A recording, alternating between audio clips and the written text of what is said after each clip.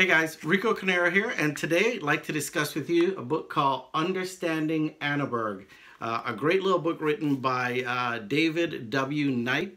It's about 50 pages long, but it's packed full with lots of good information about the Annaberg plantation on the island of St. John. The island has been in cultivation for many years. St. Thomas was the first, starting in the 1600s, and then right around 1718 or so, St. John and an initial set of about 8 or 9 planters started subdividing the property and planting.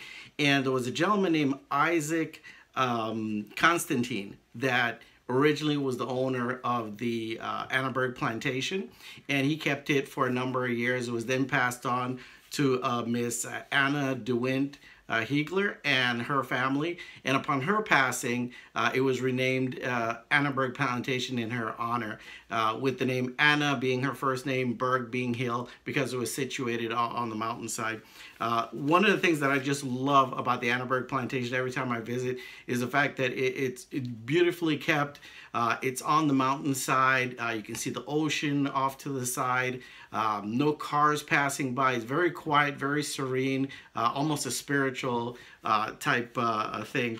Now, one of the things that I found really fascinating in the book is an inventory that was done in 1809, in which it lists 65 Negro houses.